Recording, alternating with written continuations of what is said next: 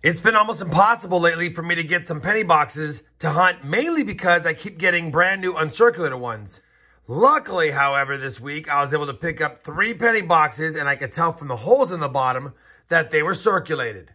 So, stay tuned for episode 44, boxes 74 and 75 of this penny hunt and album fill series.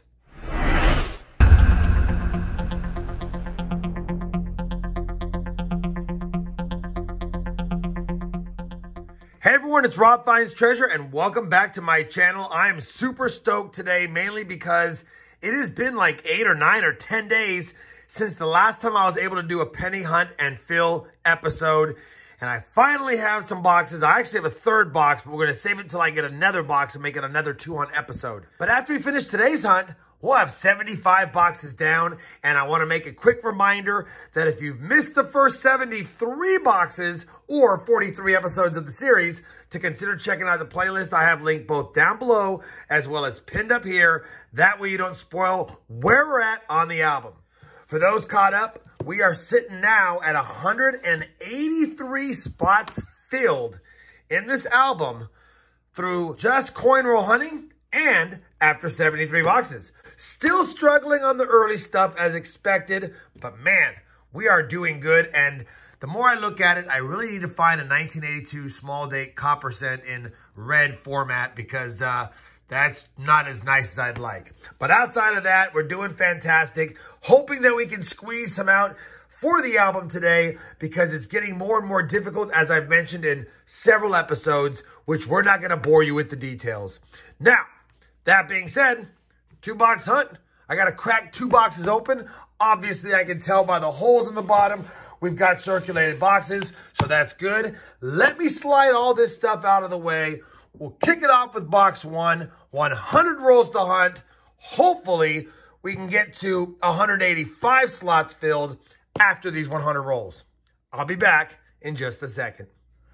All right, let's crack open this first box. I didn't see any wheat cent enders on the bottom of the side of the box. Ooh, this is going to be rough. I didn't see any wheat cent enders on the bottom side of this box, but maybe we'll sneak a peek at one on the top. Yeah, I don't see any wheat cent enders, and honestly, it does look like it's going to be a light copper box maybe, and maybe even a light wheat box if we don't have goodies in these rolls, because we don't have any enders that I can see. But it's a box to hunt, and that makes me happy. Let's kick right into it. I'll bring you guys in if and when we have a find. Roll number 7 will provide us with our very first wheat cent find, and it definitely looks like it's been cleaned or damaged. Hopefully that means it's old. And no, it's just a 1957 damaged Denver. Looks like it's been treated with ketchup or some kind of acidic solution to make it look shiny, which didn't really work. 1957D, though, gets us on the board, 7 rolls in. Well, we're on roll 23, and it has been a slow box for finds. 1 wheat cent, 1 Canadian, and a 59, a little bit of copper. Not much happening. But I've got a 1998 Philadelphia minted cent under the microscope, as you can see right here. And when we flip it around, we definitely have the wide AM. You've got a gap between the A and the M instead of them touching, and the FG is close to the building. So we know without a doubt, and I've shown these in other videos, we got a 98 wide AM. I do find these periodically. I've found about 20 maybe in my life, so it's always nice seeing them, and we'll add it to the collection. That being said, like I said, 1 wheat cent, rough box so far, although we got a goodie. Roll number 25, the midpoint of the box, and we finally have our second wheat cent. I already saw the year, 1956 Denver. 1 year older than the last one, but 2 relatively newer wheat cents, and that's it so far. Roll number 26, and we will have our third wheat cent now, just over halfway through the box. And that's going to be a 1945, and I don't think there's going to be a mint mark on it, and there's not.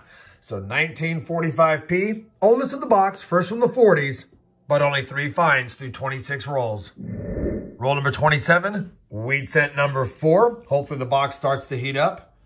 And that's going to be a 1949, and I think there's an S mint mark, and there is. Nothing special about a 49S, but anytime you get an S mint mark on a wheat cent, at least in my area, makes me happy. Roll 33, wheat cent number 5. Another 1945, but this time, Denver. Roll number 39, wheat cent number 6. 1946 Denver, so we're playing in the 40s now. Be nice to get in the 30s. Roll number 41, we now have 7 wheat cents. Wheat cent number 7, a 53D. Roll 43, and we have somehow made it to 8 wheat cents, holding 2 off double digits after a slow start. And that's a 55 Denver. Roll number 48, and I have no idea why Abe is so sad. He's got a slice of pizza. Well, we finished that first box of this 2-box hunt, and we finished with 8 wheat cents, nothing older than 1945. So we're at the lower end of my expectations. I like at least 8, hope for 10 or more, obviously. We got 8. But we did get a 98 wide AM for the collection, which is really cool because we just gave away a couple or 3 of them last stream, and we replenished one. Good karma there. 1 Canadian cent from, I think, 1976, 459s, no bright and shinies, no 69Ss, but pretty good on the copper cup for my boxes. So, good on the copper, a little bit light on the wheats, nice variety found, still another box to hunt. Let me clear all this away. We'll do a live opening on box 2 next. All right, box number 2. Praying for a few more wheat cents, at least 12. That would give us a 10 per box average, but more importantly, hopefully we find something for the album, if I can open it. All right, a little bit sloppy here, but gets the job done. And maybe an older one there and there, but I don't see any wheat cent enders. All right, we'll start cracking rolls. Hopefully we'll add to the board. Hopefully we'll add to the album.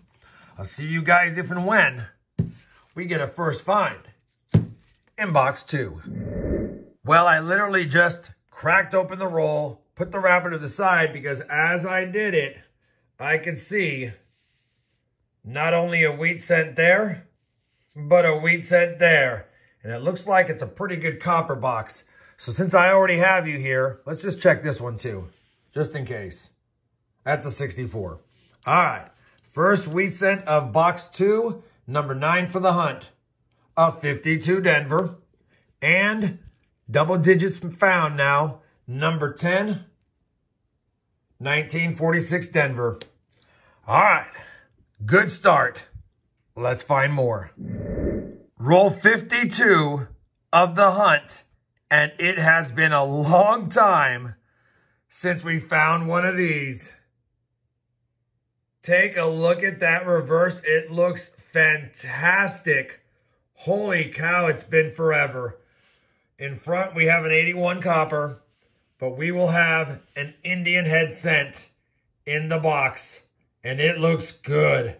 Probably going to be in the 1906 area, and I was close.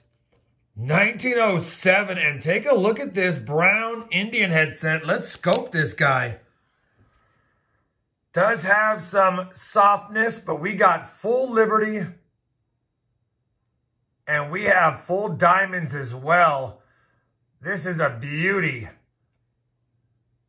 I would say it's in an AU 53 to 55 range. Man, that is nice. Holy cow. The last few times I have found an Indian head cent in my bank sealed boxes, they've always been corroded and trashy, and that is a beauty. That's going to be a great find. I'm not going to stick it in the album, but I am going to put it in a flip. Holy cow. That has basically been left mostly uncirculated and probably in a collection, and somehow it was dumped. And because we saw that early, I'm a little nervous now because we got 2 wheat cents in roll 1 and an Indian head cent in roll 2. And typically, if we have a good start or a good finish to a box, typically the box before that is the better box, or the box after it. The good news is the other box that was damaged was from one bank, and this box has a sister box on my floor that I'm using for the next hunt. So depending on how this box does, and I don't want to get overly excited, but I am, we'll have to see what the next box does on the next video. Fingers crossed it's not beginner box luck and it stays hot at least for a portion of it, if not most of it. Wow. I'll take that all day. And get back to the hunt. Roll number 53, wheat cent number 11, another 45 Denver. Same roll, wheat cent 12, 57 Denver. Roll 54, wheat cent number 13. That's 5 in this box already. And that's a 1958 Philly. It's brown, but we're just going to check it really quick in case it was the DDO, which is almost impossible to find. But viewers always ask, and yes, I look for it. Roll number 59, and we do have another wheat cent finally. It's going to be number 14, and it looks cleaned and old. And that's going to be a 1920. I don't think that's an S. I know my mind sees an S right here. And it is damaged right there, but I don't think that's a mint mark. I think that's just damaged. My mind's playing tricks on me. I think it's a 1920p. I'll scope it. We don't need a 1920 Philly, but I'm pretty sure we would need a 1920 San Francisco, but I don't see it. I'll scope it anyway. Nice to see a 20's find and that Indian. And now with 14 wheat cents, we have 6 in the first 9 rolls. Roll 64, wheat cent number 15, a 1954 Philadelphia. We're on roll number 24, and it's kind of playing out how I thought. We had a really hot start. We had 6 wheat cents for the first 9 rolls. This is only our second in the last 15, and it's a 1958 Denver. But we've got 8 wheat cents in box 2 after 24 rolls, and it took us 50 rolls to get 8 in box 1. Plus, we have an Indian head cent to boot. All right, holding out hope still. Let's keep searching and hopefully finding. Roll 29, wheat cent 17. It's pretty corroded, but I saw 4. And I think it's just another 45 Denver. And it is 1945 Denver yet again. Still the oldest of the hunt other than the Indian head cent and the 1920p. Nothing in the 30s yet. Roll 81 out of 100. And the second coin in is a wheat cent, almost an ender. It's going to be number 18. And it's a 58 Denver. Roll number 83. Wheat cent number 19. 1951, Denver. Just grabbed roll 85 out of the box, and our 20th wheat cent of the hunt is going to be a 1949 Denver wheat cent ender, I believe. Let's double check it, and I'll bring it back in. That wheat cent ender is indeed a 1949 Denver in relatively decent shape. Roll number 90, wheat cent 21. I'm hoping the patina means it's older, but you never know with wheat cents. It's older. 1944 San Francisco. We'll take it. Roll number 93. Wheat cent number 22. A 58 Denver. Roll 94. Wheat cent number 23. 56 Denver. Roll number 97 will have wheat cent number 24. It looks damaged. It looks corroded. Hopefully, it's old. And it's just another 1945, I think, Denver again. It is. So close. Well, we're on roll number 100, and it looks like we're going to find another one of those Lincoln Kennedy pennies. And this one's 1981. I don't normally see them in the 80s. Typically, they're 73 to 77, I believe. But I'll take it. We've found these before. I have a video where I found one of these. And I believe in that video, I even cover a little bit of information on why you find these sometimes in circulation. Nice counter strike to add to the finds. We're just about done. I'll be back with the wrap up unless we find something nice. Well, that's going to do it for that 2-box hunt, 100 rolls hunted. And you know what? The second box was a really great box, although the first one was fine as well. 8 finds in the first box with 16 in the second box as far as wheat cents alone makes 24 wheat cents. Of course, we got that 98 White AM, that 1907 Indian head cent. We got that Sad Lincoln, and we got that counterstruck Lincoln Kennedy cent as well. We were not able to grab any wheat cents from the 30s as usual, but we did grab one from the 20s, which is always nice, although I think we already have that one. Unfortunately, when I look at the board, I don't think we have any additions again, although we may have an upgrade. We'll have to see.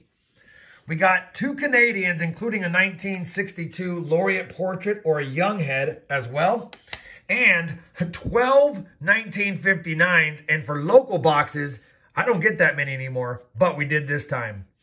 Couple of nice red cents here, a 64D and a 68S. I'll take those and add them to my rolls. No 69S's in 100 rolls, although I usually get about 1 per box. We did just about, I'm going to say we did, fill the copper cup as well, and that makes me happy. Let me comb through all the finds, see if we have any additions or upgrades, and bring you guys back with a final look at the album and some final thoughts. Well, we combed through the finds, compared them to the album. Of course, we didn't have any additions, but we were able to upgrade that 1964D because the one we had in the book had a little bit of damage on it. So that makes me happy that we could upgrade at least 1 coin after 75 boxes. Of course, after 75 boxes, we're stuck at 183 out of 234. And as you saw yet again, the 30s are proving fatal for me. Man, we cannot find any of the 30s lately, and that's just holding us back because there's a lot of findable cents in the 30s, although the ones that I need to find are under 100 million apiece, which is probably why it's tougher to get them. Either way, it was a fun 2-box hunt. Man, we added some goodies, especially another 98 White AM with a little bit of environmental damage, but an absolute beauty of a brown, almost mint state Indian head cent. And it might upgrade my Indian head cent collection, which I'll take a look at. Hopefully you guys enjoyed this 2-box hunt. On top of that, we do have the sister box to this box, and I'll include that with another box in my next episode. If you guys did enjoy the hunt, you know I'd appreciate that thumbs up. And as a quick reminder, if you're not subscribed, I'd love it if you consider tapping that subscription button because I release videos almost daily in a lot of different coin denominations and other fun hunts as well. Once again, this is Rob Finds Treasure. And as always, everyone, happy hunting and thanks for watching.